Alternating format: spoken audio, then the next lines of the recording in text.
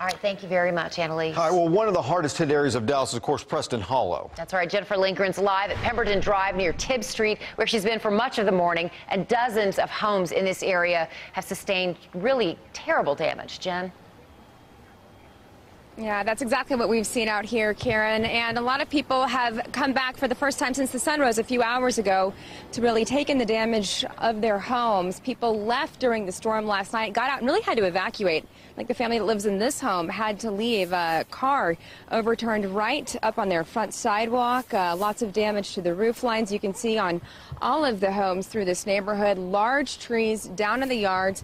But if you look further down the street here, you can see a lot of crews have arrived on scene this morning as well. They are working to cut down those trees, untangle those limbs that have wrapped around power lines in some cases.